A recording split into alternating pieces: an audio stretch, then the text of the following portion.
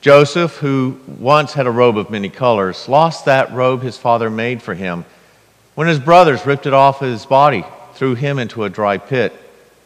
They would later rip it further and dip it in blood as a proof of death to their father, Jacob. Joseph, a prince to his father, but a threat to his brothers, lost his freedom when they sold him to the Ishmaelites, headed to Egypt, who in turn sold him to Potiphar, a captain of Pharaoh's guards, a free man made slave. Joseph was a good servant, extremely profitable and effective in his stewardship of his master's house. He was also very handsome, and when the boss's wife couldn't seduce him, she falsely accused him of rape, and Joseph was thrown into prison where he languished, although loved and favored by God. Now Joseph was brought out of the prison, made the number 2 man in all of Egypt.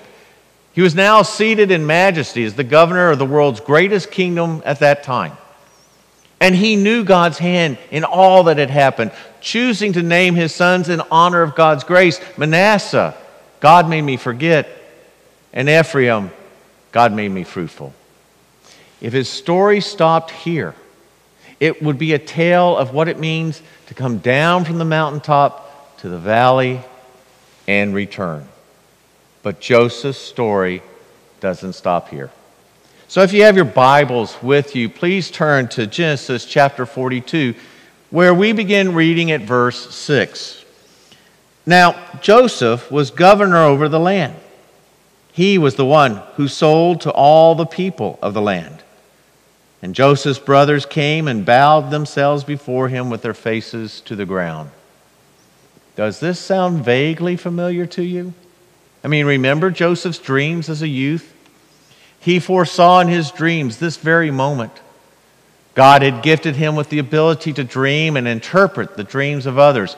His brothers had resented his vision concerning their future, but here it is, being fulfilled. Continuing on, Joseph saw his brothers and recognized them, but he treated them like strangers and spoke roughly to them. "Where do you come from?" he said. They said, "From the land of Canaan to buy food." And Joseph recognized his brothers, but they did not recognize him. And Joseph remembered the dreams that he had dreamed of them. And he said to them, "You are spies. You have come to see the nakedness of the land." They said to him, "No, my lord, your servants have come to buy food. We're all sons of one man. We are honest men. Your servants have never been spies." He said to them, "No, it is the nakedness of the land that you have come to see." And they said, "We, your servants, are 12 brothers, the sons of one man in the land of Canaan. Behold, the youngest is this day with our father, and one is no more." But Joseph said to them, "It is as I said to you, you are spies. By this you shall be tested. By the life of Pharaoh, you shall not go from this place unless your youngest brother comes here. Send one of you, and let him bring your brother while you remain confined, that your words may be tested, or by the life of Pharaoh, surely you are spies." And he put them all together in custody for 3 days. Let's stop there. Everything that had happened to Joseph had happened because of these 10 men. These brothers of his were the cause of his trials and tragedies. They were the ones who had set in motion Joseph's journey from multicolored robe to misery. Now, God had taken the evil they had inflicted on him, turned things from misery to majesty. But Alistair Begg notes this in his book, The Hand of God, that God had been working in Joseph's heart, fashioning events in such a way that Joseph recognized that all of his days were under the sovereign, providential care of a God who loved him with an everlasting love. Now, while Joseph prospered courtesy of God's providential care, he needed one more thing to complete his life. He needed to heal his wounds. Joseph needed to heal in the same way that many of us need to heal when hurt by those close to us. I mean, Joseph was looking at these 10 men, his own brothers, who had caused him great misery. He had a hole in his heart where there should have been warm memories and kindest regards. But Joseph also had a God who works restoration and reconciliation in the souls of men. Now, St. Paul speaks of this God who restores and reconciles as he writes to the believers in Corinth, a second letter. So put your finger at Genesis and then turn with me to 2 Corinthians chapter 5, and we pick up there at verse 16. The Corinthians had been struggling from the results of deep divisions and squabbling factions. Paul, in 2 different letters, had been on them about this.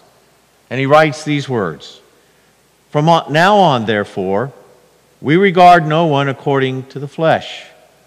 Even though we once regarded Christ according to the flesh, we regard him thus no longer.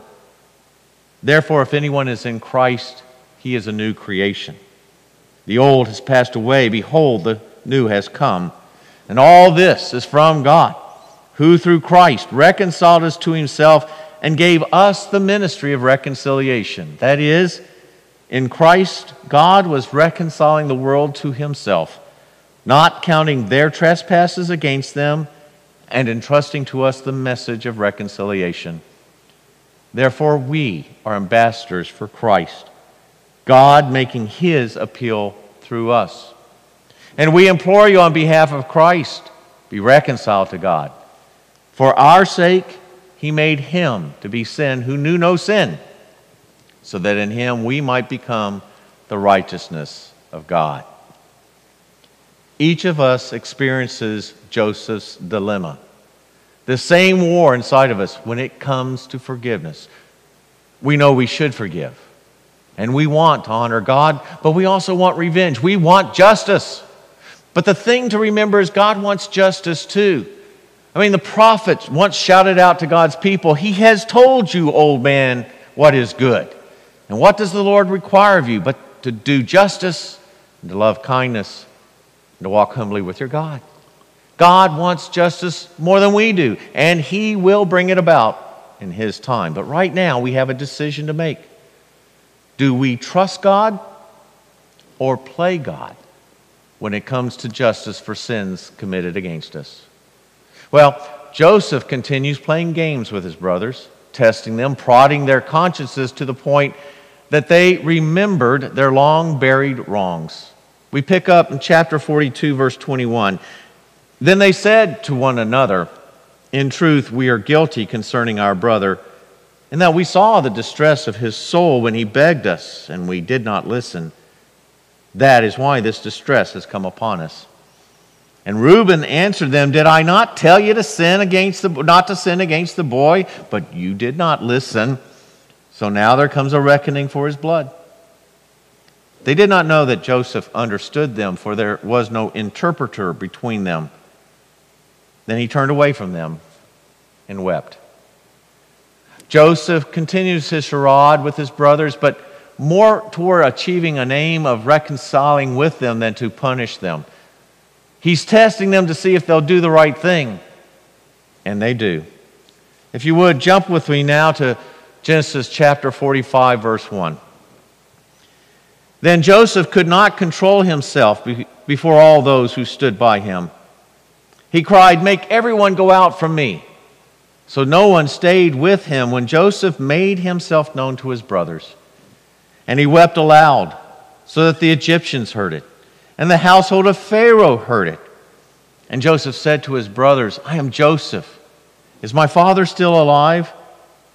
But his brothers could not answer him, for they were dismayed at his presence. And so Joseph said to his brothers, 'Come near to me, please.' And they came near. And he said, 'I am your brother Joseph, whom you sold into Egypt. And now do not be distressed or angry with yourselves because you sold me here. For God sent me before you to preserve life. For the famine has been in the land these 2 years, and there are yet 5 years in which there will be neither plowing nor harvest. And God sent me before you to preserve for you a remnant on the earth and to keep alive for you many survivors.' So it was not you who sent me here, but God." Rather than seek revenge or punish his brothers, Joseph recognized God's hand in his life, and he sought reconciliation instead. Why? Alistair Begg surmises that Joseph's profound understanding of providence was the key to his attitude toward his brothers, and indeed toward life itself. So what we see is that Joseph returns his brother's mean, malevolent, malicious, merciless acts with goodness, kindness, and mercy. Begg concludes that in Joseph's loving response to his brothers, we see a glimpse of God, the Father's expression of love toward us. Turn with me now to Genesis chapter 50. This is following the death of Jacob. And the brothers once again fear Joseph will take revenge on them. Picking up at verse 19, we read, "But Joseph said to them, 'Do not fear, for am I in the place of God?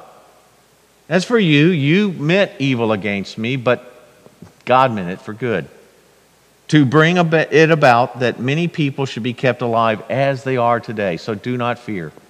I will provide for you and your little ones.'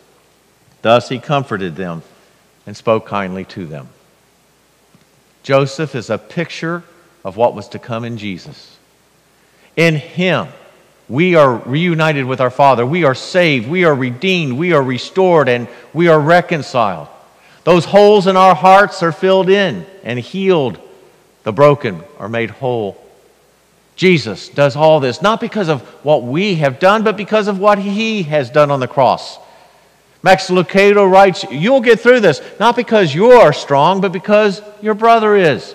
Not because you are God, but because your brother is. Not because you are big, but because your brother is the prince, and he has a place prepared for you." During World War II, the city of London was the target of Nazi bombers and rockets. The vast destruction of civilian property, the deaths of thousands of innocent non-combatants was all aimed at breaking the morale of the British people with a goal of toppling the government and quashing the resolve of the nation. The British were encouraged to maintain their morale and resolve by posters that were created and then posted throughout the country. Now, back in 2004, there was a discovery of the posters of last resort. A memo was found with them that described these posters as being meant for a time when the collapse of the homeland would be considered imminent. And they simply read, "Keep calm and carry on." You see, Joseph's story puts flesh and blood on the words of St. Paul to the Christians in Rome, where he writes, and he says to them, "And we know that for those who love God, all things work together for good, for those who are called according to his purpose." And then let's slide down to verse 31 there. "What then shall we say to these things? If God is for us, who can be against us? He who did not spare his own son, but gave him up for us all, how will he not also with him graciously give us all things?" So as we close this chapter of God's Word and the story of Joseph, let's do so mindful of what we discover about suffering and how we get through this with God's help. You'll get through this. It won't be painless. It won't be quick. God will use this mess for good. Don't be foolish or naive, but don't despair either. With God's help, you'll get through this. And to God be all the glory. Great things he has done and continues to do in Jesus. Amen.